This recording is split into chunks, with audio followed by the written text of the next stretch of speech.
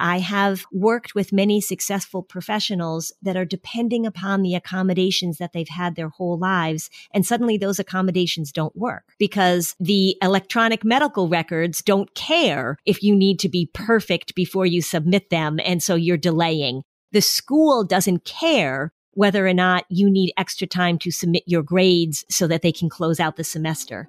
It really is important for parents to not depend on the idea when their child goes to college that the goal is to find a college that will continue to accommodate in the absence of skill building. Welcome to Season 6 of Flusterclux with Lynn Lyons, where we talk about a family's anxiety and all the big feelings, too. We tackle the serious stuff without being too serious, and I'm your co-host, Robin. I'm Lynn's sister-in-law, and I'm here to ask your questions. And I'm Lynn Lyons. I'm an anxiety expert, speaker, mom, and author, and I've been a therapist for over 30 years. Parenting can be a Flusterclux, and I'm here to help you find your way. I'll give you concrete steps to take and the words to say.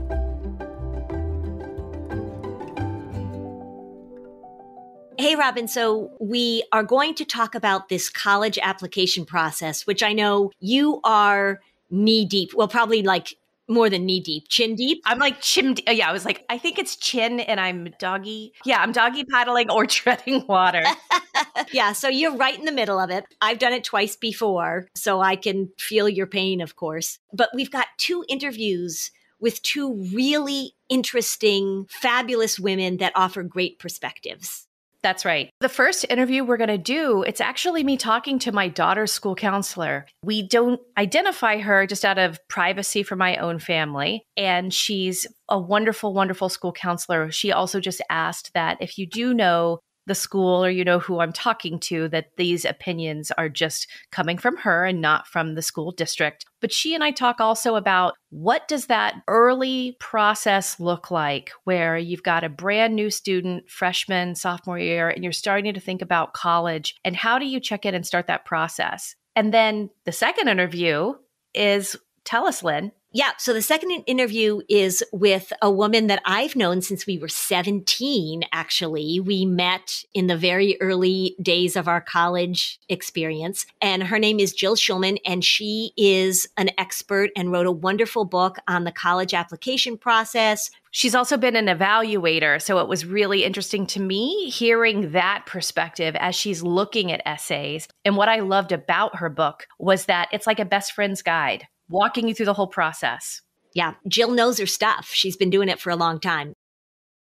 I'm deep in the thick of this because my daughter is a high school senior, and I am so lucky that her guidance counselor has agreed to answer some of the questions of what she sees from her professional lens. Welcome to the show, and I wanted to ask you right off the bat, some families make your job really easy and others make it really difficult. And I think every family wants to see you do your job well. What do you wish every family would do? I think you could take this question in a number of different directions. I think when we are looking specifically at the scope of 4 years together, that can take many different directions. This sounds kind of silly, but almost an understanding of what our job is and what it isn't is really helpful. But that comes with experience and conversation. I think developing a rapport with your counselor is a really great start. Beyond that, when we're looking at the scope, especially with postgraduate planning, I think that the most important piece of my work with families is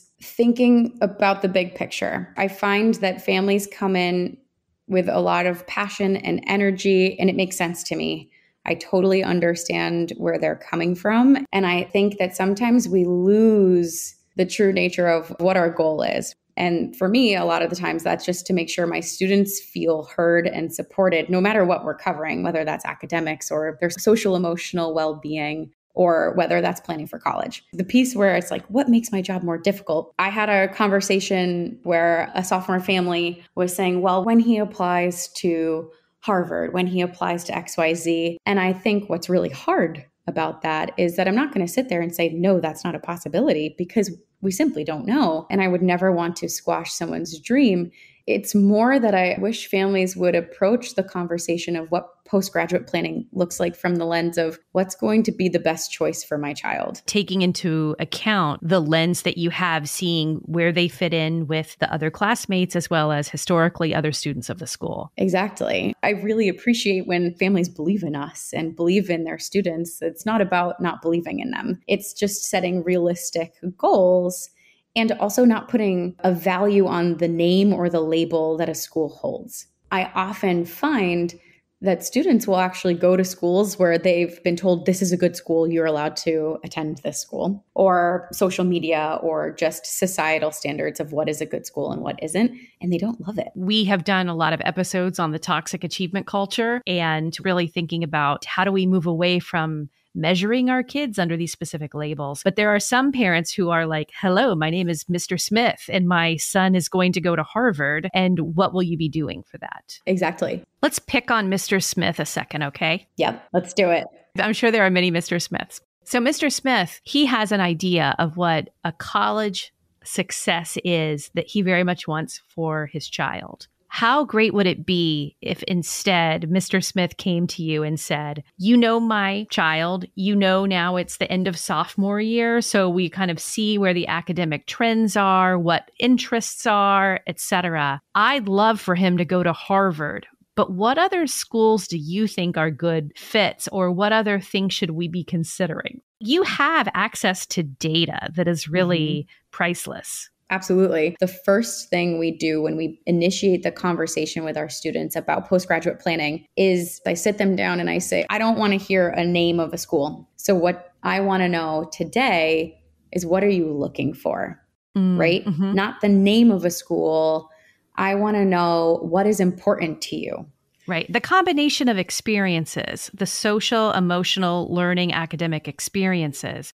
And if you can't think of a proper noun to attach to those, that's where you really get to the heart of it. Absolutely. I sit down with roughly 50 students every single December, and we begin these really thoughtful conversations where we do back up and where we really look at it from a wide lens and we start narrowing down what matters to you most. Is it your campus size? Is it the proximity to home? Is it the rigor of the institution? Is it your access to professors and small class sizes? Are the most important details the social aspect of life? What opportunities are you looking for? Are you looking for a research institute?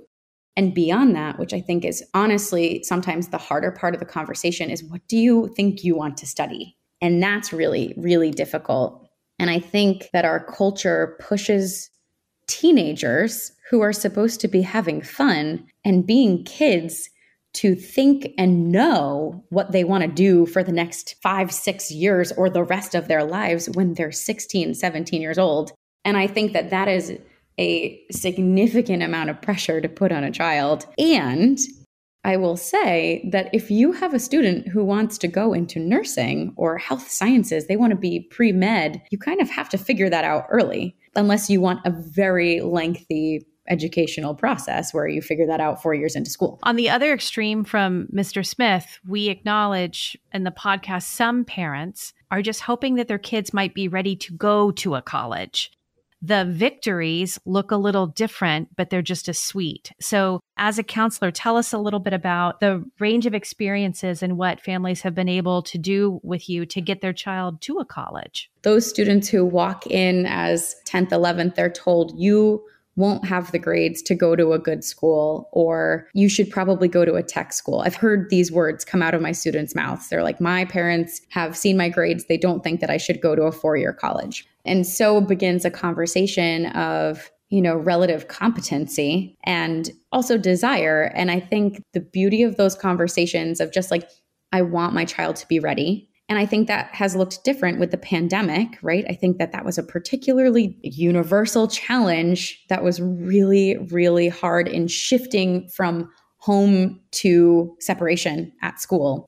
A trend that we're seeing the last 2-3 years kind of post-COVID is that more students want to stay local to their hometowns, home states, or just the general region, they're less likely to branch out because perhaps a desire to stay closer to what they know. And also, we've seen a lot of students go to school and then transfer. In terms of beautiful victories of, I didn't think my child could go to college and now they're applying, that is like ground up work. Oftentimes what I see is in ninth grade, students who don't consider themselves to be college bound, either that's because maybe their own family members didn't go to school, or they don't see themselves as active learners or smart. It starts with shifting the narrative to say, you are totally capable of doing this. I worked in very urban areas previously, and that was the narrative, right? I'm not going to go to college. Large piece of my work was not convincing them that they can, but rather showing them that they already have the tools to be successful. They just need to continue to develop them. And so helping them see that they already have strengths that will carry them throughout a collegiate career. What should the parents listening really be honest with themselves about? Are they doing or not? Our students feel an intense amount of stress on their own. They are hearing from me. They are hearing from our director of guidance regularly. So they know that there are things that they need to do. They have essentially the time ticker clock on Common App for the most part, the platform the majority of our students are using that says you have 5 days until applications are due. They have pressures from their friends, and then they have pressure at home. And I often find that even in my meetings, like my parent and family meetings that I host, that is actually when I see my students the most stressed, which makes sense. I can think back to the natural frustration that sometimes accompanies a parent-child relationship. And what I would say is that they hear you and they are adding that pressure onto them. The amount of relief that my students feel, or at least that I hear from them when they press submit is out of this world. It is a beautiful, beautiful thing. I don't know if you've seen it yet, but on Common App, when you submit your application, there's confetti. And I always say to them, just pretend I'm behind you, jumping really excitedly, tossing my own confetti behind you. And I think that for students and for families and myself, frankly, there's a huge relief that happens upon November 1st. And I think the best thing that families can do is just staying calm. They really know the deadlines. A lot of families that I work with hire outside counselors and private college tutors or college coaches, whatever they would like to be called, which I think can be very helpful. And I will say that when it comes down to it, sometimes there is this disalignment. There's a lack of alignment between what a college counselor is saying externally and what we are experiencing in school. And that is actually very stressful. Yeah, say more. A lot of the times, what the narrative that I hear is, we hired this college counselor and they're going to help me get into XYZ school, right? A college counselor should never be signing on to agree to that in the first place. They cannot guarantee any sort of admittance into a specific college or university. That being said, I think a lot of the times when families or students come into my office visibly upset or stressed out, or if I'm getting repeated phone calls or emails from families, it's because an external counselor told them that something's wrong. You didn't take calculus. This is catastrophic. You're never going to get into this school. Or you have a C-. This is going to ruin your chances. Or you can't apply early action because that school isn't going to consider you and you need to apply regular decision. What they often fail to understand is that we as counselors have direct links and contacts to the admissions representatives that are actually reading the applications. 9 times out of 10, we've met them in person and we have established relationships with them. And so we can actually ask them these really important, pressing questions that we want to answer for you. And we often know what the response is already going to be. And so I think that families understandably need support. I think that they look at our jobs, they see how many students we have, they recognize how little time there is in a day. And so to stymie or quell their own anxieties about how their child is doing in the college process, they seek out external resources. Very supportive of that in helping aid a family And where I caution students is that you can't always believe everything that they say. Right. It's one opinion. You're paying them to do the job. Technically, with tax dollars, you're also paying me to do my job, but it's a little bit different. My job is to make sure you have a good school that's a good fit for you and that you feel successful, supported, and adequately challenged equally. I fully respect college counselors, and the services that they provide to families is sometimes like make or break critical. This holiday season, you might be looking for nutritious, convenient meals to keep you energized on jam-packed days. Factor's America's #1 ready-to-eat meal delivery service, and it can help you fuel up fast for breakfast, lunch, and dinner. With chef-prepared and dietitian-approved ready-to-eat meals delivered straight to your door. You'll save time, you'll eat well, and you'll stay on track with your healthy lifestyle while tackling all of your holiday to-dos. Yeah, so we've been getting these meals at home, and I will tell you, it is so convenient and easy to have a great meal just sitting there ready for you. Takes 2 minutes to make them. When you're too busy running around to plan for lunch, Factor even has a go-to for lunches. There are grain bowls and salad toppers when you're busy. And no microwave is even required, so you can take them to your office. Enjoy extra convenience any time of day with an assortment of 45 or more add-ons to suit your various preferences and tastes. So you can choose from breakfast items like apple cinnamon pancakes, bacon and cheddar egg bites, and potato and bacon and egg breakfast skillets. You know, during the holidays, sometimes our diet tends to sort of slide a little bit. This is a way to help keep you healthy too. They even have easy wellness boosts. So they have cold pressed juices, shakes, and smoothies too, especially after the holidays. Yeah, and those juices are delicious. I love those. All right, so head to factormeals.com/fluster50 and use code fluster50 to get 50% off. That's code fluster50 at factormeals.com/fluster50 to get 50% off. It is definitely the season where people can get sick, but proactively support your family's immune systems and stay ahead of the game with Beekeepers Naturals Propolis Throat Spray and these amazing new Propolis Throat Soothing Lollipops that my son loves. You're telling me that there's a soothing lollipop that we can give our kids? They are delicious. They have a defense-providing propolis. They've got vitamin D and zinc and wildflower honey. They can actually love the taste of a beekeeper's natural product, and we can get what they need into their bodies without battling over something that tastes horrible. They have it in a throat spray that you can always have on hand, but you can include the lollipops inside their lunchbox, and they have 50% less sugar. Vitamin D, zinc, wildflower honey. It soothes kids' throats and it supports their immune systems. Today, Beekeepers Naturals is offering you an exclusive offer. So go to beekeepersnaturals.com/flusterclux or enter Flusterclux and get 20% off your order.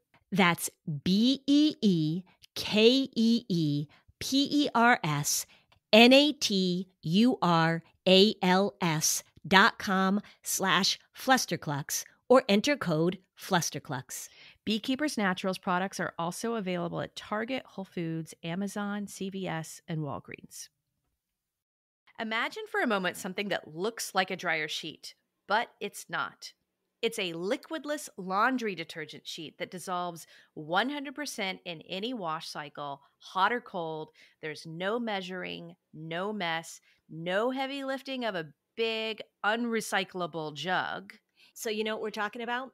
We're talking about Earth Breeze. Earth Breeze is an incredible detergent. It works. I say this all the time. I have a very stinky family. And yet they're so lovely. I need a detergent that works well. It is delivered to your door. The packaging is lightweight. It's biodegradable. I have so much space. Every time I do a load of laundry, I still say to myself, why didn't they think of this before? Join over 2 million Americans that are making a difference with Earth Breeze, making a difference in your clean, fresh-smelling laundry, and also making a difference for the environment.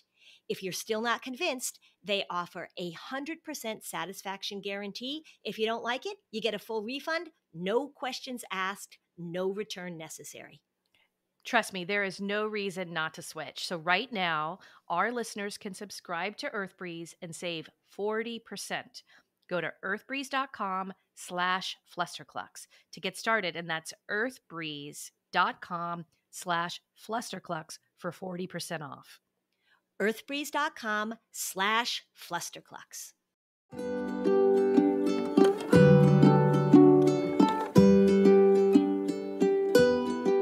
Okay, we're back. For a lot of parents, the impact of paying for college is obviously the biggest source of the stress. Most families are dealing with that. Touching on the finances of things is a very critical piece of the conversation. And oftentimes where my work with a family comes into play the most. It's less about the name and more about like, how are we going to actually afford this? And can you help me navigate that conversation with my child? A challenge of the financial piece of it, which is something that should be on everyone's mind. Right. As college prices soar into the 80,000, 90,000 range in some circumstances. I mean, I know in my lifetime, schools will hit over 100. And by in my lifetime, I mean in the next few years. Right.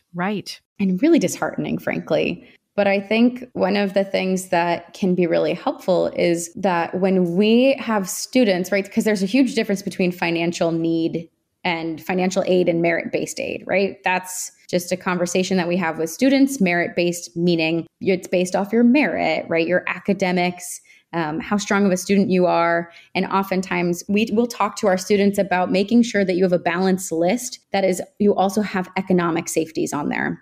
I always thought of myself as a pretty hands-off parent, but it's like, how's my child going to know what is economically a safety without getting involved? Parents have to step in. Sometimes the conversations will go more easily than others. That's part of the like setting the groundwork of the narrative of how you're communicating to your child about college. Are you being transparent with your finances, which is a really difficult conversation at times, but is a really important one. I had a student last year who really wanted to go to a big Southern state school. All that he wanted in the world was to attend the school. Gets in, and because grades weren't necessarily stellar academically, he didn't qualify for merit-based aid. And he didn't really qualify for as much financial aid as his family probably needed because he was out of state. They just can't support that. And so he didn't end up going. And a huge part of our conversation was reframing it and looking at alternative options and having really big conversations with 17 and 18-year-olds about what debt looks like and how it compounds and how you have to start paying it, and something to talk about early with your kids, as early as you can. I finished my CSS profile the other day. Oh, gosh. But it's also very weird. It was like, I guess now you get to see all of our tax returns, honey.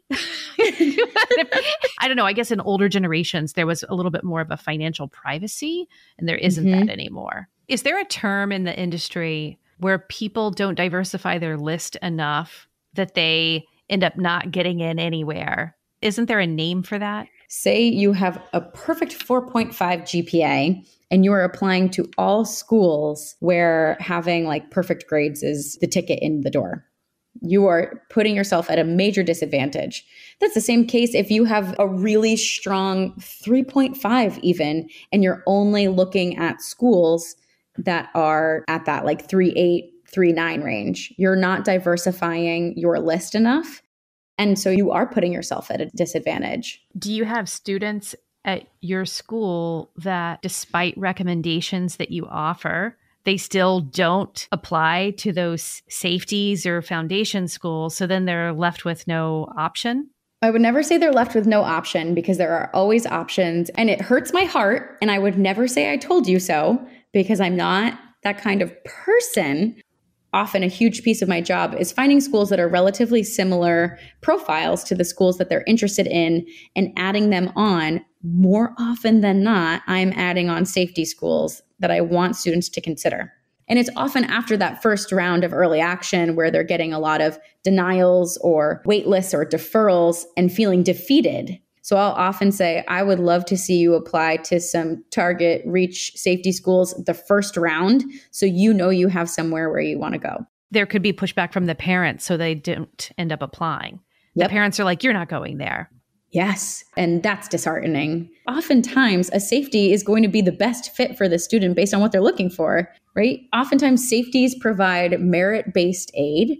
They provide a social and academic life balance for students in really healthy, positive ways where they can be very active contributors to their community and college campus, where that might not be the case at a school that's a reach. It sounds like if you had your way, every family of freshmen would sit around the beginning of the year and say, okay, we're going to strip down the college experience into a bunch of experiences and think about what you want and know that wherever you go, we're not allowed to tell anybody where you're going, to remove that egoic, toxic element from it.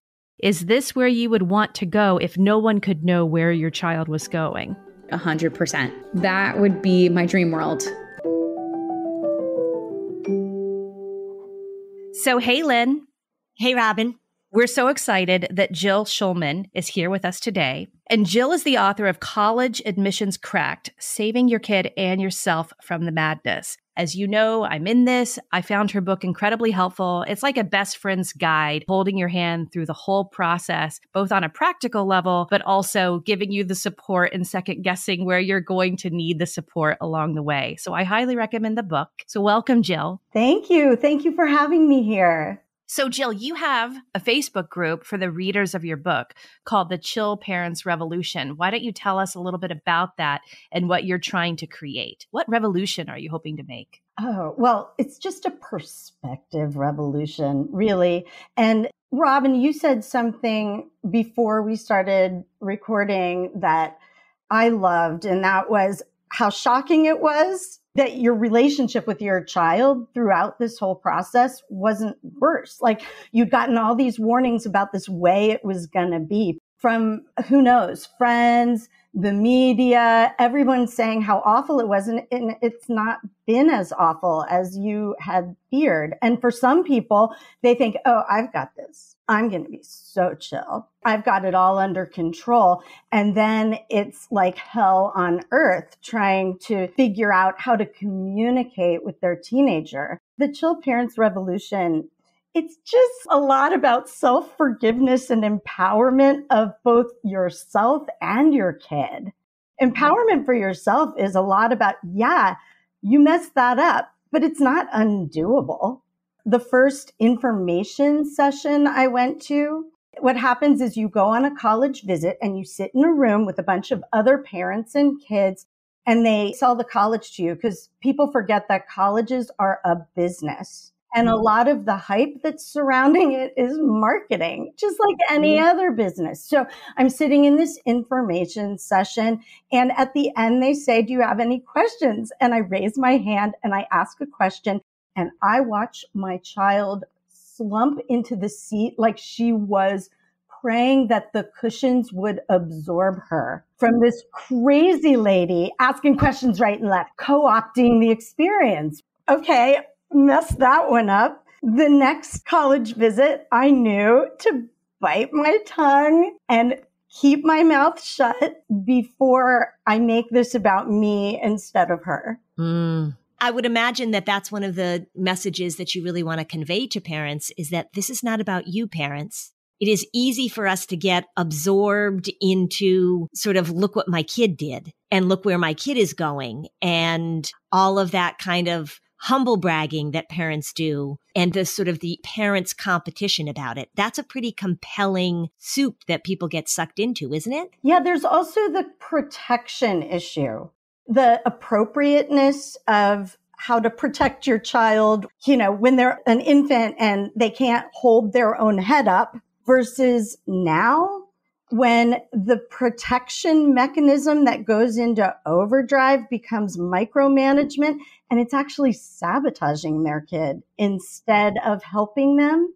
I know that this is part of your perspective as well, Lynn. I've worked as an evaluator in colleges, and I have seen what happens. Some of these kids send in an application, and it's obvious that they're box checking instead of following their bliss and having a childhood. And what happens is all those applications start to blend together. Whereas the child who has maybe had less micromanagement and structure and less fear guiding them throughout their entire education process, actually, those are the applications that stand out.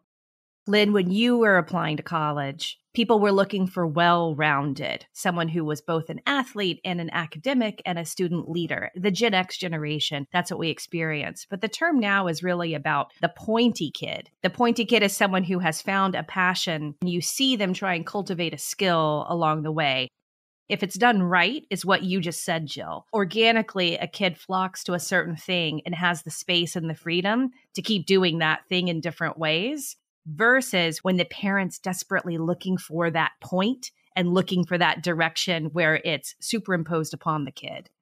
Oh yeah, my favorite is when students come to me and say, well, I have to find my passion. Right. And my parents are helping me find my passion.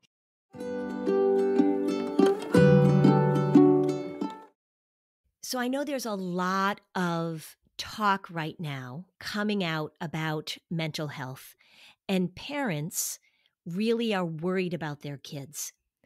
One of the things we know is that very often people wait a long time before they seek help for themselves or their kids. In fact, parents on average wait anywhere from 2 to 8 years before they get help for their child who's dealing with anxiety. Okay, so look, you can get a therapist through Talkspace. You don't have to wait. You know how much we talk about developing skills and tools to be able to manage your emotions, and Talkspace makes it easy and affordable. Yeah, it's incredibly convenient to have virtual sessions with your licensed therapist from the comfort of your home. There's no need to commute to appointments, you don't miss time at work, or you don't have to line up childcare in order to attend sessions. So it's really mental health care made easy. It's secure, it's private, it's affordable, it's in network with most major insurers. So there's really no reason why you need to put off getting the help you need for things like anxiety, depression. There's a lot going on in the world right now, and sometimes it just is really helpful to get the support you need from a licensed professional. As a listener of this podcast, you'll get $80 off your first month with Talkspace when you go to Talkspace.com/Fluster. To match with a licensed therapist today, go to Talkspace.com/Fluster to get $80 off your first month. That's Talkspace.com/Fluster. I love fall fashion. I like bringing out the different types of boots. I like the jeans. I like the sweaters. It's fun. I travel a ton during the fall, so that means I want a shoe that's going to take me on a plane, through the airport, move around a city, get onto that presenter stage, and you know what? Vessi is getting it done for me. I love Vessi. My weekend Chelsea boot is my fall go-to shoe. It looks great with jeans. I love it with pants. I can even wear it with leggings and athleisure for a workout. Well, and I love the Soho sneaker. I'll tell you that it's so comfortable. It's so versatile. I'm just wearing it everywhere I go. So if you haven't met Vessi yet, imagine shoes that can handle anything from a milk spill to a sudden shower. They are lightweight and waterproof. These shoes are a busy woman's secret weapon, and my Vessis are a lifesaver and a great looking lifesaver. Okay, so Flustercluckers, you need a shoe that can juggle everything that you do all in a day's work. Go to Vessi.com/Fluster. That's VESSI.com/Fluster and enter code Fluster at checkout to receive your 15% discount. Let's get ourselves some comfy, stylish, and super practical shoes. Plus, they've got free shipping to a bunch of places, so score your new mom life essential with 15% off by going to Vessi.com/Fluster using the code at checkout.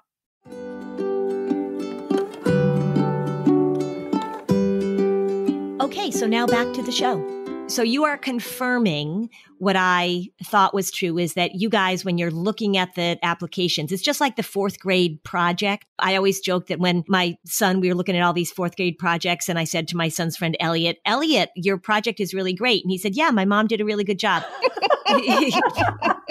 College admissions people can tell what is really sort of curated by a parent, even an essay written by a parent, an application completed by a parent, compared to something that a child is presenting as their own.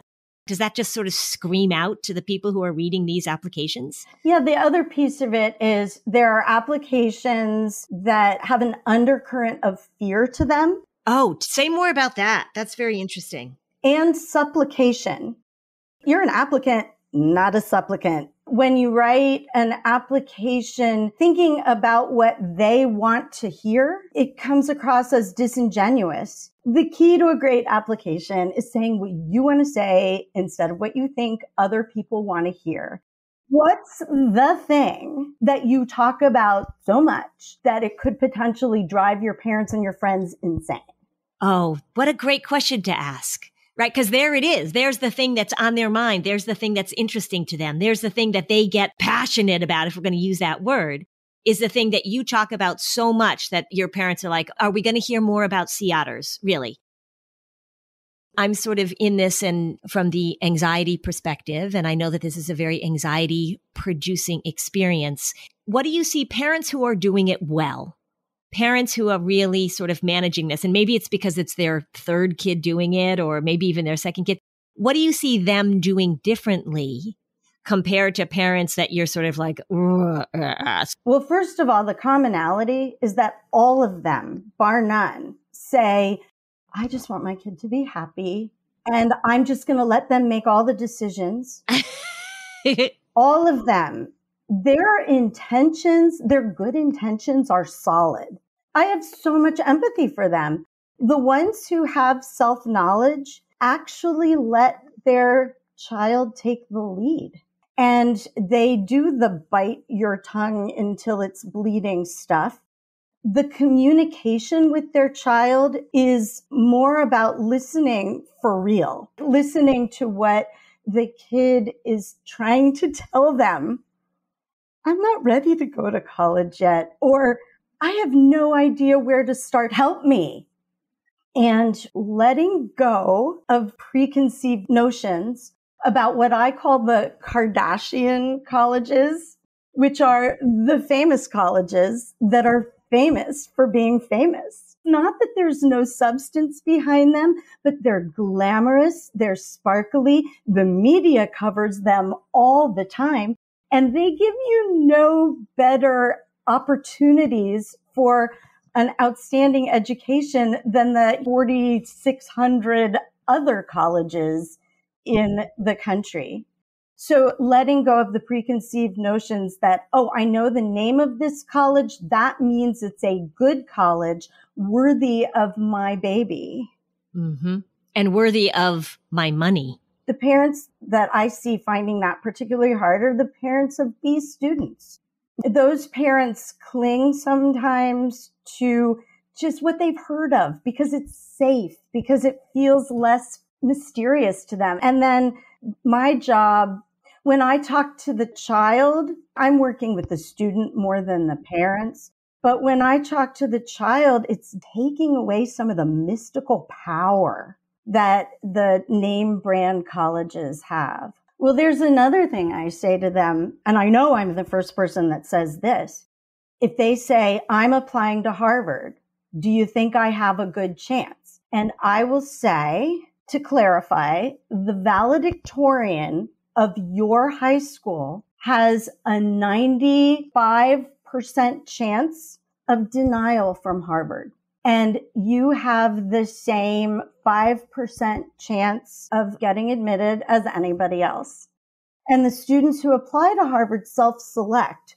So the applicant pool does not consist of students like that kid who's barely passing in your English class. We talk about this a lot in our house, that because of what you just pointed out, it's not a contest, it's a lottery ticket. Because there are many qualified people who will be denied schools, and there will be something about your application that you get that lottery ticket. So there is a little bit of a chance now because there are so many qualified applicants who might look a lot like you or not. The other thing that was, I think, the most helpful in terms of the prestige factor is stop using the phrase good school immediately. If your kids are 6 years old, now is the time. And here's another one, top tier. That terminology was invented by the rankings. And the rankings were invented to sell magazines. U.S. News and World Report was behind Time and Newsweek in sales. And somebody invented the rankings to attract more eyeballs and sell more magazines. If you have a household where the parents don't use those types of phrases when they talk about schools, oh yeah, that's a good school. If you really are in a vacuum where you're not qualifying schools, you are creating an environment where all schools feel more like a possibility. The majority of colleges in this country admit almost everyone who applies. Most people in the country are more worried about paying for college than they are getting into these top tier schools. The focus is more on financial. Now, it also makes some of the top tier schools more expensive because if you qualify for full financial aid, these schools are rich enough to give it to you. Let's segue into that because the paying situation is actually quite real. So I want to give a quick cheat sheet to the listeners of what I've understood because it actually then relates to the way the parents do need to be involved. If your income is under a certain amount and your kids apply to schools that have needs met aid, that puts you in a position where many schools will actually work out. If they get in and your family's financial situation qualifies, you will find an affordable option. The flip side, obviously, is the parents who can pay full price. They apply early decision because they don't need to know what a financial package looks like. And then there are the families that are going to be figuring out a financial aid package that includes loans or scholarships. And if it's going to be merit-based or scholarships based on income, I think it's really important for parents to figure out what they can afford.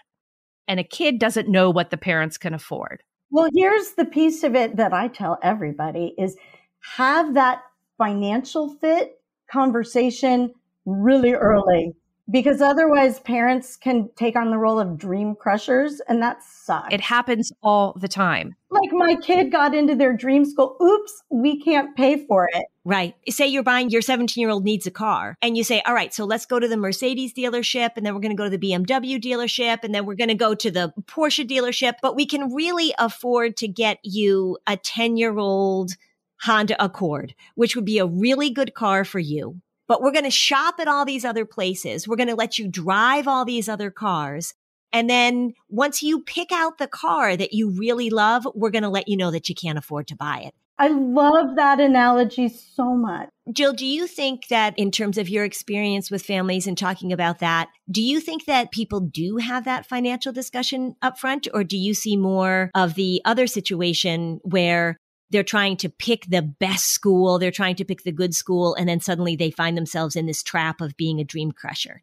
Most people are so blinded by the glamour and by the media crush surrounding 30, 50 schools out of the many thousands that they're really intent upon getting in and then figuring out how they're going to pay for it. Like I tell parents, don't send your kid to the school where you're going to be eating ramen for the next how many years. It's not worth it. No parent I've ever talked to has regretted choosing the affordable school. But many parents I've talked to in retrospect really are like, why did I make so many sacrifices? Lynn, do you have, for the parents who are listening who are twitching a little bit because they don't like what we're saying about that, what would you say to them? Well, I'm used to making parents twitch, so that's well within my wheelhouse. This is about having a conversation that feels uncomfortable. And part of what I see with parents getting caught up in their own anxiety, their own patterns, right? Oh my gosh, I'm not going to be able to give my kid exactly what they want, and I'm going to disappoint them, and people are going to judge us, or people are going to judge me. It really is about looking at the big picture, which in that moment of needing to have the perfect choice, right? When people say like, oh, I'm going to find the perfect school, or this is the perfect school for my child. Look, I'll tell you, there are so many other things. I mean, certainly affordability is a really key discussion to have. And Jill, you also mentioned something my ear perked up at. It's also being able to listen to your child and to recognize whether or not they're even ready to go to school and what kind of school would be the right place for them. I have seen so many kids that have gone through high school in this absolute pressure cooker with the goal of getting into a top school. They get into the top school and either they don't have the emotional and the social skills to handle it, or they have been so exhausted by the process that once they get there, they don't even know what to do. And if you say, I want my kid to be happy, then you've really got to pay attention to what they need and what they want. I really want parents to define what that means. And it really is often, I want everything to go smoothly and I want things to go as I imagine them to go. It's so important to have those discussions about not only is this financially viable, but is this the place for my kid? And is this the place that my child wants to go? And are they ready to do this thing called college, which is going to cost a lot of money and a lot of effort for a family? I have to say that as much as the pandemic brought all kinds of horrors, one silver lining it brought was debunking the myth that everyone has to follow the same path. I agree. You know what I wanted to bring up? The month of April. And what happens during that month crushes some kids. Parents contribute in a way that they don't realize. A lot of parents are disappointed by the notifications that come in and they start making excuses. I mean, this is pervasive. Oh, my son didn't get in because a superstar lacrosse player applied to the same college. Or my kid didn't get in because of that 1B sophomore year. They don't think about their kid who's listening. And the message is, oh, I've disappointed my mom. She's devastated and I feel like crap. And I didn't do the thing that she's been working toward all these years. And suddenly it's the parent who needs consoling. So I'm just putting it out there. Like, don't be that parent who needs to be consoled if their kid doesn't get into their reach schools. Lynn and I talk about blame a lot. Yes, that's the word I was thinking of. So blame is so toxic. So we have to remember to not speak with blame about the denials. Well, the other piece is that parents, they look at it as rejections of their parenting, right? And the other thing too is when we talk about that blaming, because I've heard that before, Jill, like, oh, that other boy in his class applied also, is that it turns this thing into a competition. And I think the message that I'm hearing from you in so many different ways, which is so great, is that this is not a competition. There are plenty of places for all kids to go to college. We've created this environment where it's really like, if this person is applying, it's going to take my kid's spot. And that whole mentality that it's competitive. Nobody knows who's going to apply that year and what the applicant pool is going to look like that year. It's not a competition. It's a lottery. How important is it to come across as someone likable? So as an evaluator, the whole point is I'm reading the application and there are lots of metrics going on. There are numbers, there are letters, there are what other people say about the student.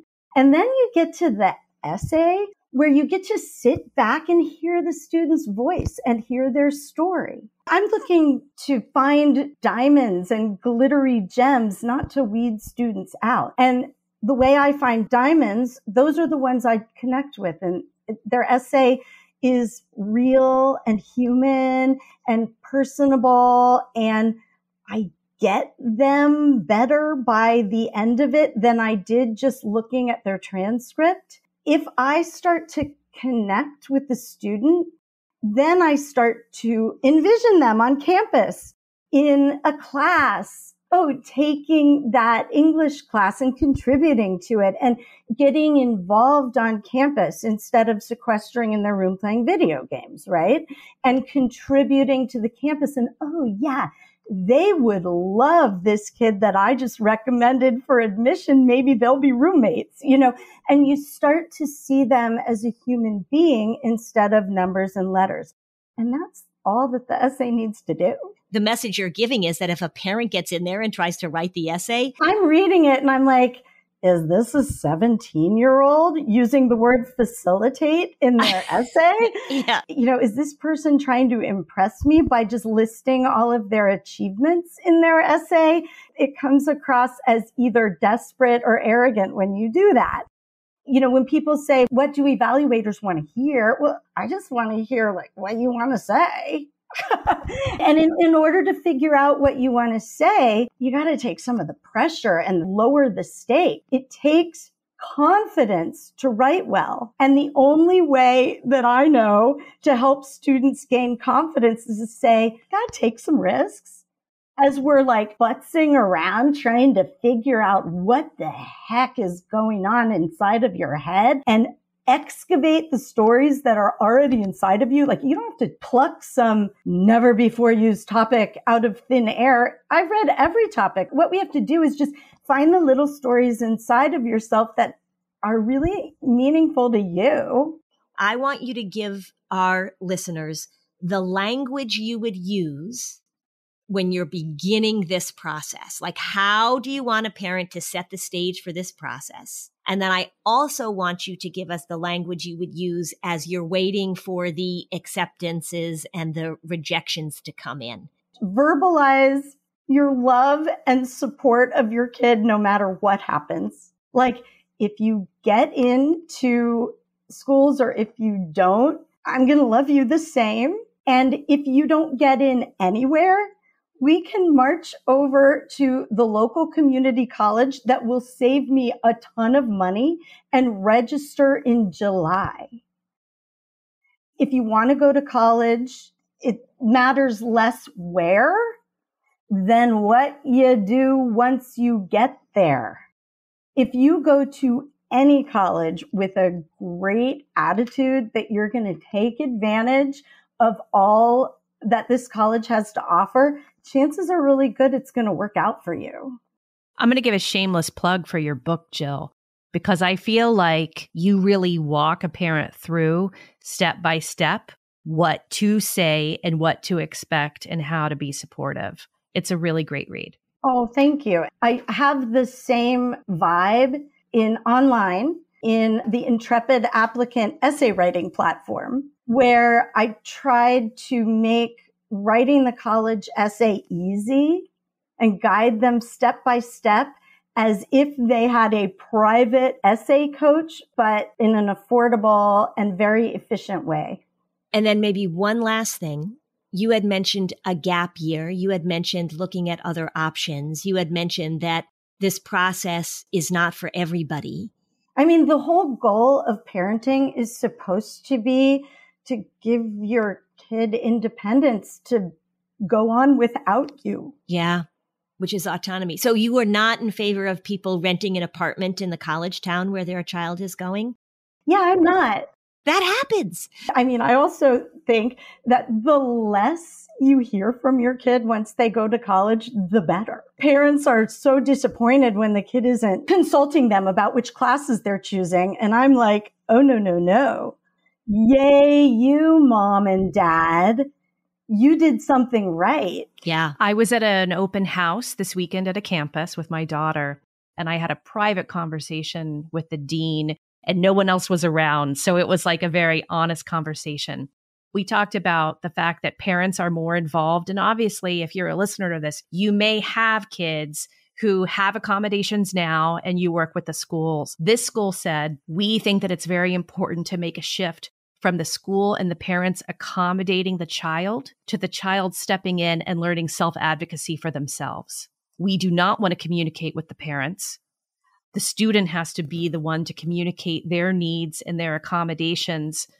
One of the things that I talk about all the time is that accommodations in the absence of skill building means that they're going to expect those accommodations to follow them into college the rest of their lives, right? And I say this all the time when I'm speaking, that I have worked with many successful professionals that are depending upon the accommodations that they've had their whole lives. And suddenly those accommodations don't work because the court doesn't care if you used to get extended time. And the electronic medical records don't care if you need to be perfect before you submit them. And so you're delaying. The school doesn't care whether or not you need extra time to submit your grades so that they can close out the semester. It really is important for parents to not depend on the idea when their child goes to college that the goal is to find a college that will continue to accommodate in the absence of skill building. That's the huge thing that I see all the time. And I know for a fact that colleges are feeling very trapped by that and feeling very overwhelmed by that. And the expectation that a college is going to be able to make sure that your kid is okay all the time is just not realistic. And that may mean that your child's not ready yet to go to college. In addition to the affordability conversation that's key, the off-ramping of the accommodations sounds like that is also key. And also as a determinant of, are you ready or are you not quite yet? I live in a college town at dinner parties with professors who are telling stories about parents who are calling them and saying, I'm in the CIA and you gave my child a B. What? It really is quite astounding what parents are expecting right now that colleges will provide for their kids. Sometimes the efforts of the colleges have become quite absurd as well. Whether your child has accommodations or not, parents can take all kinds of baby steps along the way to prepare their kid for independence and relinquish accommodations that they've been making. The best preparation that I did, I'm patting myself on the back as a parent because I've made so many mistakes along the way. But one thing I did right was when my daughter needed a doctor's appointment, I gave her the phone number of the doctor. She was in high school. Yeah, right. I had realized that I always made all the appointments and I brought her to the appointments and I gave her the phone number of the doctor and she came back to me and said, I need a referral. And I said, okay, go get a referral. And I retired as her medical manager forever. And I realized that that's the best preparation for college, not buying things for the dorm room. Thank you for all of this information. I think you are very reassuring in your directness, and I love that. Just don't talk about it all the time to your kid. Right. And one of the assignments I give parents as they're going through the high school phase, when they're meeting other kids, like if you're running into your kids' friends, is do not ask them about college. Ask them about something else. Ask them about what they're doing. What are they looking forward to? What makes their hearts sing? What fun have they had? I think we give the message to kids in so many ways, especially the last 2 years of high school need to be focused on figuring out where you're going to go. And I just think, boy, it eats up a lot of energy and a lot of time. Yeah, nobody is just one thing. Where they're applying to college or what they're going to major in, those kinds of questions drive me crazy. Because it puts way more pressure on a 17-year-old than is worthwhile. And on a family. It becomes a family affair. Yes. So thank you for all your wisdom. And thank you for all your questions, Robin. Okay. So Robin, you got it all figured out now? You all set? Kept telling my daughter, hang in there. You got this. And we're going to figure out a way to celebrate and burn off some steam when it's over. And just like labor and birth. We're in the ring of fire right now. Yeah. Thanks for listening. And if you found this podcast helpful, please give us a 5-star review on Apple Podcasts. It helps other people find this information. And if you'd like to dig deeper on any of these topics, we have specialized playlists on our Spotify profile, and the link is in the show notes. Topics like teens, depression, and OCD. Bye, Lynn. Bye, Robin. Hey there, I'm Debbie Reber, the founder of Tilt Parenting and the author of the book Differently Wired. The mission of Tilt is to change the way neurodivergence, whether that's having a learning disability, having ADHD, being gifted, autistic, or some combination of all of the above, is perceived and experienced so differently wired kids and the parents like us raising them can truly thrive. On the Tilt Parenting podcast, I get to talk with authors, therapists, educators, and parenting experts who are committed to this mission. I ask the questions my listeners are most curious about when it comes to supporting our kids. And in turn, my guests share strategies for challenges, out-of-the-box ideas for navigating school, best practices for therapies, tips for advocating, and so many thoughtful insights on what it really takes to help our kids grow up feeling seen and respected so they can create awesome lives for themselves. I know that raising a differently wired kid can feel overwhelming and isolating, but I promise you, you are not alone, and it can feel so much better. If you're on this parenting journey, come listen to Tilt Parenting. Together, we can shift this paradigm and show up for our exceptional kids with hope, possibility, and joy.